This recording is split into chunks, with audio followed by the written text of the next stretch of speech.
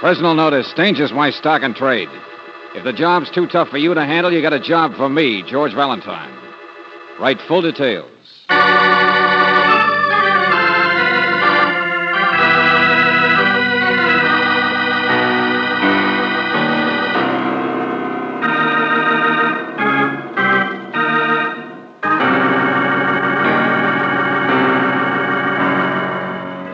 Standard of California, on behalf of independent Chevron gas stations and standard stations throughout the West, invites you to Let George Do It.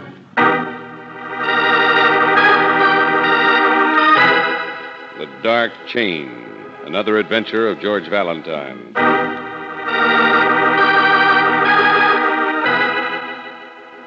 Dear Mr. Valentine, perhaps if my husband were still alive, I wouldn't need your help. He was the strongest man in the entire county. But he's been dead a long time now.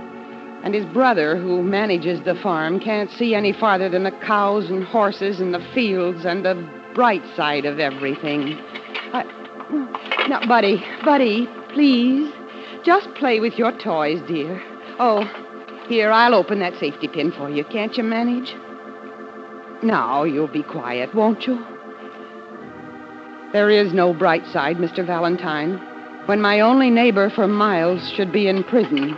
And unless he's put there soon, heaven knows what will happen. Buddy, you'll tear it. Now, that's your nice dog doll that Uncle Simon gave you for Christmas. Can't you? There, that's better.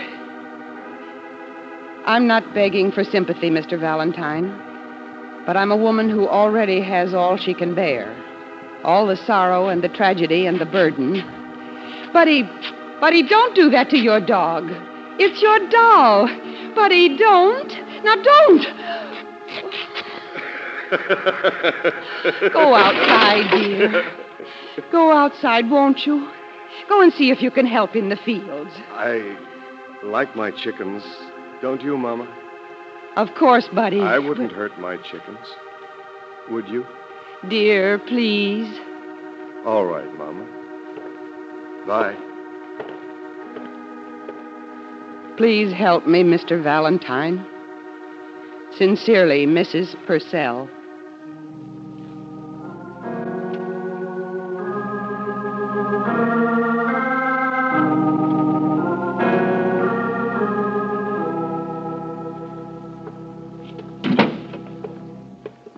He's 19 now, Mr. Valentine. Well, he's certainly big. His mind isn't. Yeah, I understand. But he's really quite gentle. But there are things that he can do on the farm to be useful. Those huge log chains he carries, why, he can pull stumps out of a field better than a team of horses. Well, Mrs. Purcell, isn't there anything that... No, there's nothing that can be done. Well, that's too bad. No, I'm not sorry for myself. He's just a little boy, that's all. And he's my son, Mr. Valentine. He's my... Yeah, your life, sure, of course. Well, Mrs. Purcell, you asked us out here to visit his friends or something. A little quiet investigation of a neighbor. Yes, you weren't very specific. His name is Luke Schroeder. Schroeder? Half a mile down the road. He's always lived there, but he hasn't been around much. He's been in prison. Oh. He's on parole now. He can be sent back if he does anything wrong. And the other night, something was stolen. You mean that this... No, now, please, let me tell it in my own way. A brooch. You know, one of those delicate, old-fashioned cameo brooches. It was my grandmother's. I hadn't seen it for some time. I never go out anywhere. But it was in the storeroom in a little box. Well, Buddy wanted to look at the jewelry. That's what he calls it. So I took out the box, and the brooch was missing. I see. But you say Buddy likes jewelry. Yes. Outside, he couldn't take his eyes off this gaudy thing here on my purse. Oh, Buddy wouldn't take it. Oh, Buddy doesn't ever touch anything that isn't his. Besides, I asked him later. It didn't even register. He just said it was bad to take things, especially chickens. What? A weasel killed chickens the other night. Oh. Well, how do you know this brooch was taken just recently if you haven't looked in the box for a long time? But I have, a week or so ago. I know it's been in the last week. Uh-huh. Is that all, Mrs. Purcell? Luke Schroeder is a thief. That's what he was in prison for. He stole jewelry before from a store in town. Well, there's nothing you've told us that proves he stole it. And even if we discovered some proof, all we could do is turn it over to the local police. I've seen the police. I've talked to the sheriff. Yeah, well, what'd he do? He was too busy to bother. Well, look, I'm sorry, but from what you've told me, it doesn't seem... Oh, excuse me, sis. Simon, won't you please... this is Mr. Valentine. Yes, and... we met downstairs. Oh, what have you got there in the crate? Oh, George, look at them. Little baby chicks. Uh-huh. Cute little rascals. Oh. Just fixing the bed for them under the kitchen stove. All right, Simon, but right now we're... Weasel got to Buddy's chickens, you know. Thought he'd like some more to play with. Only... What's this? Here's a funny thing. Found it there under the stove. Thought you might like... What? Well, his little doll, see?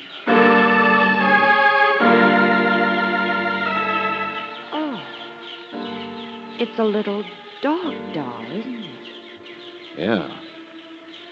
Only its neck is all twisted around. No, it's been torn. The head's been torn clear off, see? It's... I did that. Hmm? I was fixing the little doll, that's all. I tore its head off so I could put some more stuffing in it. Well, I guess... Now, Simon, please, we're busy. Can't you take those chicks downstairs? Yeah, and they're getting cold. Here, I'll carry them for you, Simon. What? Oh, but Mr. Valentine... Don't worry, Mrs. Purcell. We can talk later. Yeah, I think we'll be staying around here for a while after all.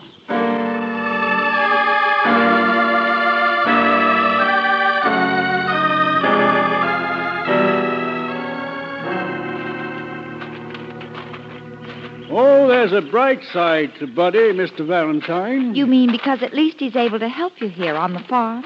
Not much. So clumsy, he can't even harness up the horses. Oh?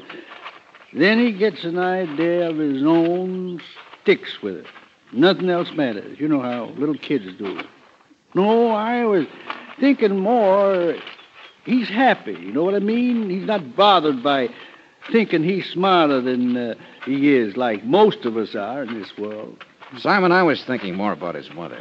Upset, ain't she? Yeah, that's right. I used to think it'd be less strain on her if we put the boy in one of those homes or something, but she bristles out like a porcupine if you ever mention I'm upset right now about something. Oh.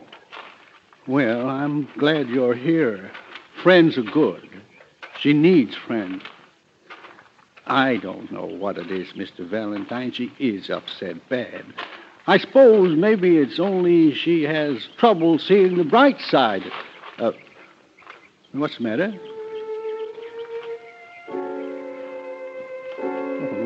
What are you looking at? Who's that girl over there? Walking out there by the barn. Oh, her. Maria. Maria? Luke Schroeder's wife, down the road. Oh? Something, ain't she? Yeah. Luke's wife, huh? If you'd like to take a little walk around, I can show you. No, thanks. We'll look at the farm later, Simon. I've got a couple of things to do right now. Well, George, if you want to talk to Luke's wife... Come on. Where's your uncle, buddy? I don't know. What are you doing? The matter, cat got your tongue? You go away. Why? It's a free country, isn't it? I don't like you. I said... You do like those chains of yours, don't you? These? I can pull stumps right up out of the ground. I can... I bet you can't throw them all the way across the barn. I bet I can. I bet I can. I bet I can. See? That's better. Are a strong little boy, aren't you? Buddy, not a little boy. Why don't you like me? You got yellow hair. Mm-hmm. I just washed it, too. And I got a new dress on with a sparkly belt, see? Why don't you like me, buddy? Maria. Yes, buddy? Do you belong to Luke like my chickens belong to me? Stop laughing. I'm sorry, buddy. I told you it's a free country, isn't it? Stop laughing. It's not funny. They're dead. What? My chickens are dead in the nighttime. They're all dead. And when you're dead, you don't breathe anymore. I hate you. Buddy, what are you talking about? They're all... Tell Maria. Oh, George. Come on, Buddy, what is He's crying. real like you, Buddy? Oh, George, that girl's the most awful thing. All right, get out of the way. Huh? Go on, I said get out of the way, whoever you are. Slow down, Buster. Where is she? Where is she? Luke. Come on, Angel. We're in the town. Yeah? Luke, I was just wondering when you were going Get to... back to the house. Get back home. What? But your supper's ready, Luke. It's already just waiting, and it's... Hey, who are they? We're friends or buddies, Mrs. Schroeder. Stay out of this, mister. Go on, Maria, beat it. I will not. You got a fine lot of nerve in front of people. Hey, yo. You hear me?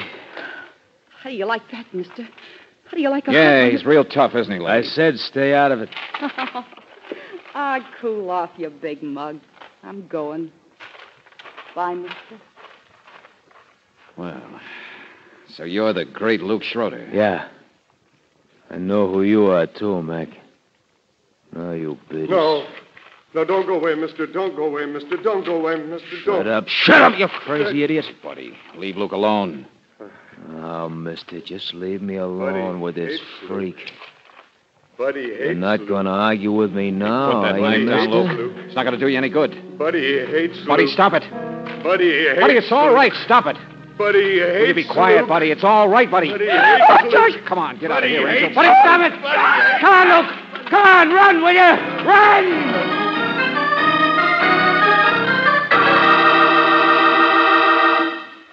All right, let go of me. Let go of it. Crazy jailbird, you sure take the cake for brains. That poor kid back there's 5 times your size. All right, I said. Look, mister. The other night, a weasel killed some chicken hut buddies. Everybody in the county knows it's a weasel. They've had the same trouble. Only that crazy, overgrown bird brain gets an idea in his head, it sticks there like concrete. Oh, what do you mean? Come over here, in the back of my car. Something I just found on the road. Something I had longer than Maria. Something never killed a chicken in its life. Oh, A dog. Yeah, my dog. At least it used to be. Before it was beat to death with log chains.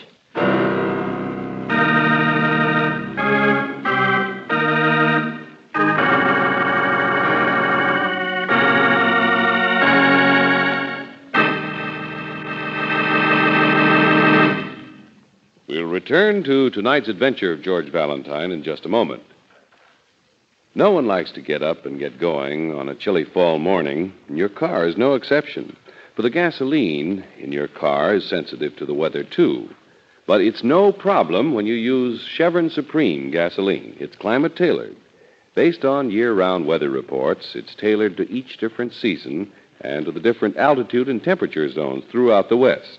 That's why you can count on it for faster starts every time, for faster, smoother pickup in traffic, and for extra ping-free power on hills. Try a tank full of Chevron Supreme tomorrow. Right away, you'll notice how much better your car responds to this premium quality gasoline. You can't buy a better gasoline for today's high-compression engines.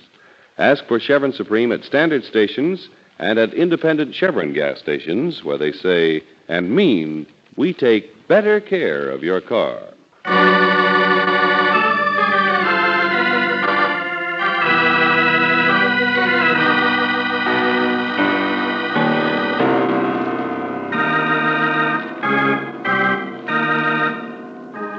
Now back to tonight's adventure of George Valentine. You meet Buddy Purcell, who is both an enormous man and a small child at the same time. His mother first called you to try to locate a cameo brooch that she says has been stolen. She's even sure who stole it, Luke Schroeder, who lives down the road. But if you're anything like George Valentine, you're much more interested in something else besides missing trinkets, like dogs, for instance. First a toy doll dog that had been torn and mutilated. And now Luke's dog, a real live dog. Only not anymore. Well, there it is, Angel. Those log chains he lugs around are dark in a couple of places. dried blood.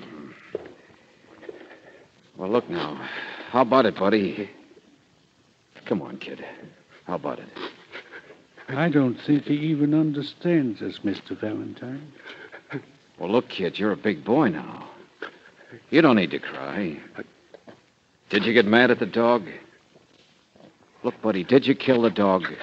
Let me go. Let me go. Oh, George, we ought to wait until his mother gets back from town. Yeah, Mr. Valentine. I've never seen a boy like this. Now, listen to me, both of you. I get rid of that guy, Luke, all right, but it wasn't easy. And the kind of trouble he's liable to cause isn't exactly legal. What do you mean, He's George? headed for town to buy himself a drink or two, and he still says he's going to kill Buddy. I'm not afraid of anybody named Schroeder. Buddy going outside. Oh, now, look, wait a minute, kid. We're friends of yours. We've got... I killed a dog once. You know that? You did? Well, all right, kid. I took my chains and I swung and I swung and I swung and it killed him. It was Luke's dog.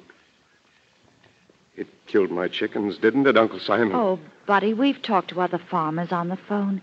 They saw your chickens. It wasn't a dog He that... gets an idea. He never I lets go. hate Luke. I hate Luke. He stole Mama's jewelry. Did he? Mama told you. I heard her. She told you. Let go of me. Please let go of me. Please. Buddy, is that any way to act? Now, Buddy, is... Mr. Valentine, what's this he was talking about, a brooch? Oh, well, it's a cameo thing. Mrs. Purcell said it was stolen. She thought Luke Schroeder took it. Cameo? Uh-huh. Maybe Luke did. I saw a cameo just yesterday. Girl wearing it. What? Mm-hmm. It was Luke's wife. That Maria. Say, ain't she something, though? Yeah. Something is something, all right.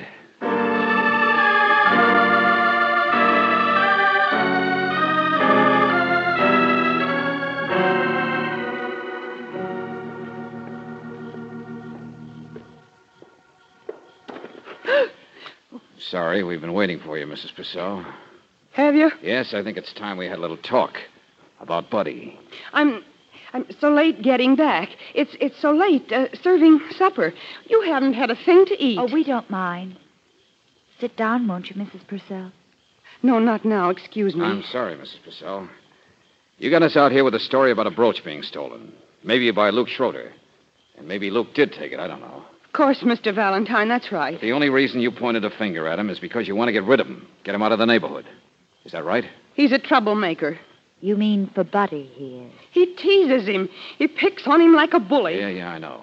And his wife, Maria, is no better. She could get anybody in trouble, even Luke. But the person you're really afraid of is Buddy himself. What? You're afraid of his violence. No, he's always been so kind, so calm. It's just that Luke Oh, is... well, Luke, he's on parole. I can see the sheriff about him. I don't like guys who pull knives on people anyway. But what I mean is, you'd better be thinking of doing something about Buddy. No, What's that? Well, it's just the wind outside, that's all. Hey, I guess you've lived in fear, haven't you? In fear of the things your own son might do, and nobody's big enough to stop him Oh, from. please, not now. Please, Mr. Valentine, I don't like please. what I'm saying, but it seems George, to... wait a minute. Mrs. Purcell, where have you been? What? Oh, I know you've been in town shopping. But I heard your car drive up quite a little while before you came inside here. Oh, leave me alone. And you've been so frightened just now that you've hardly heard us. Where were you? What's happened? Nothing. Leave me alone, both of you. Mrs. Purcell, you've also kept your hand in your pocket. Why? No, leave me alone. Sorry, but I have to... George. Oh. George. A cameo brooch. So that's why you had your hand in your pocket. Where did you get this, Mrs. Purcell? Come on now, where'd you get it? Buddy. Buddy? Well, where did he get it? I don't know. He just gave it to me outside and ran. Outside?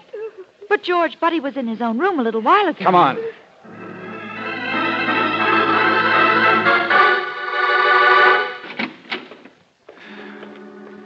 Well, he's not back here yet.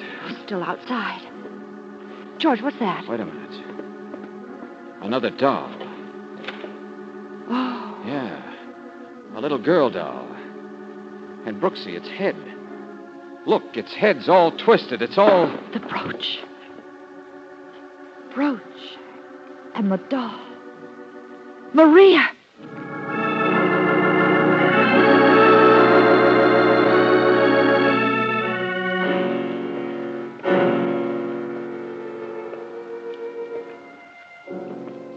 Oh, Maria's dead, isn't she, George? Brooksy, that's an understatement. With the chain. Yeah. Bruises. Even scratches on the floor. Chains, all right. George, look. Look at her blouse here. 2 little tiny holes. Yes, so what? Well, it's where the brooch was pinned. See the mark of the clasp? This is where Buddy got it. Before he took it outside to give to his mother. Mrs. Purcell must have guessed where it came from. Uh-huh. Well, I guess there's nothing to do. But to keep looking, Angel. What? Something I noticed outside a second ago. Huh? Her husband Luke went into town, didn't he? Well, yes. Well, I saw something on the lawn, there by the bushes. Here we are. A hat, see? Oh, it's the one he had on earlier. Uh-huh. Well, George, Luke's been here. Well, it could have been at supper, and he could have left his hat On a windy night like tonight? Oh, no, Angel. He went into town, all right. I just think he got back, that's all. Yeah, sure. There's his car around the side of the house. And he left the car door open.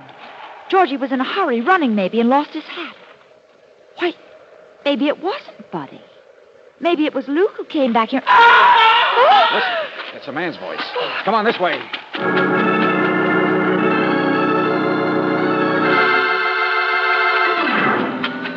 There he is. Oh. Hey, Luke. Luke. Oh, no.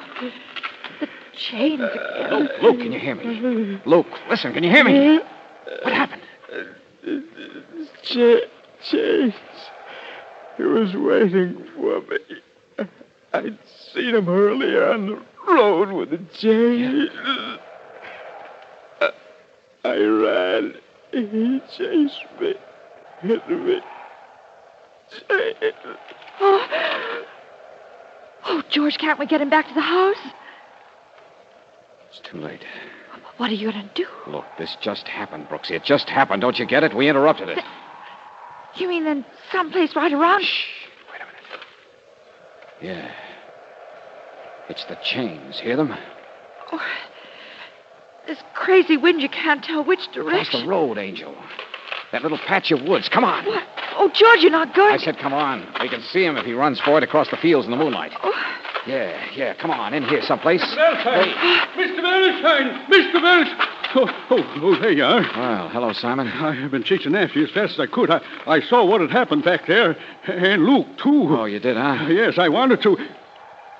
What's that? His chains. George. Yeah. Still in there. The woods. Huh? Come on now. A little more to the left, I think. Mr. Valentine, you're not going after Buddy when he's like this. Why not? George. But we can get the sheriff here in half an hour. Buddy wouldn't have time to leave the property. He wouldn't even know enough to. Right now, we only have to search a tiny patch of woods. But, George, there's no one else he can hurt except us.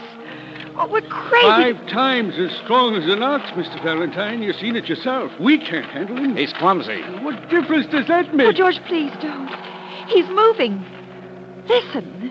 No, he's not.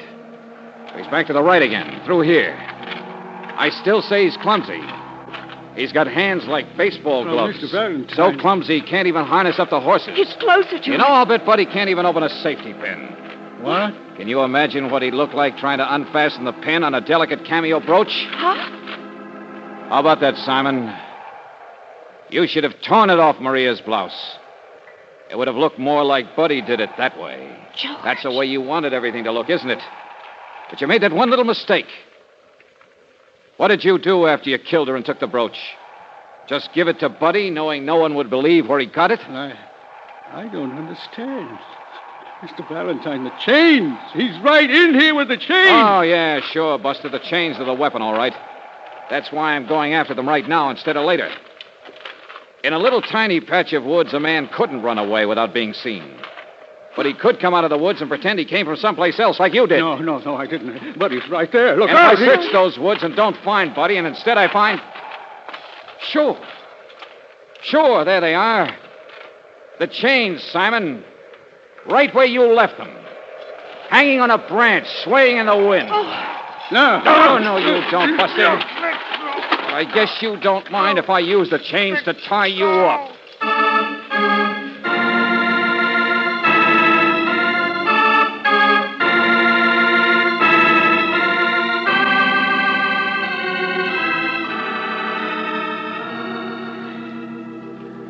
Yeah, some of it was a guess, Mrs. Purcell. George seemed to think he should have a little of the kind of faith you have in your boy. How could you, after the dog and those dolls? Well, the second doll Simon planted himself, and the first one, well, Buddy gets an idea and sticks with it. But that doesn't say where he got the idea. It's Simon who's been making him so upset. He gave him that stubborn idea that Luke's dog had killed his chicken. Luke's dog. He did kill the dog, Miss Brooks. Yes, well, he threw a chain at it, like he said. But I think you'll find Simon was the one who, well, added the finishing touch. It was an awfully easy way for Simon to get out of a nasty spot. To set up a crime that would be blamed on an abnormal kid. And the spot was Maria. Yeah. The little trouble girl Simon unthinkingly gave your brooch to. Oh, she was something, all right. And Simon must have lived in terror of that tough husband finding out. Luke gave us another clue, you know, Mrs. Purcell. Yeah, he was attacked because he'd seen someone with chains on the road. He didn't say who, but certainly Buddy wouldn't think in terms of trying to kill a suspicious witness. Oh, no. And Buddy is really kind when you know him. He's really... Oh, no. You were right, Mr. Valentine. I'll find a place where they'll take good care of Buddy. Of course you will. But I'll always be near him. I'll always be near my son.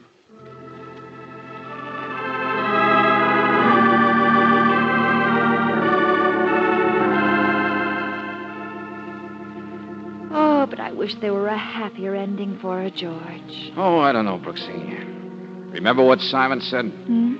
At least Buddy's not bothered by thinking he's smarter than he is, like most of us are. Well, yes, Mr. but George... Valentine. Wait a minute, Mr. Lisa. Valentine. Mr. Valentine. Goodbye. Goodbye. I hope you have a nice time. Hope you be happy. Oh. Thanks, Buddy. Same to you.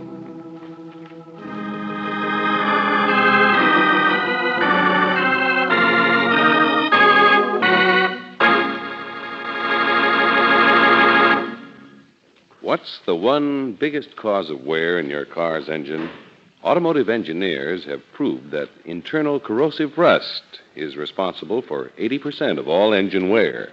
It starts the moment the ignition is turned off, the result of acid-laden moisture attacking cylinder walls and other vital parts. But when you rely on RPM motor oil, you stop this 80% of wear completely. That's because RPM is specially compounded to keep a moisture-proof film on internal metal at all times. With RPM on those vital parts, rust can't harm the engine, even though your car stands idle for days or weeks. No wonder this premium quality motor oil is first choice in the West. It's the oil that stops 80% of engine wear. Why not try it tomorrow? Ask for RPM motor oil at independent Chevron gas stations and at standard stations where they say and mean, we take better care of your car.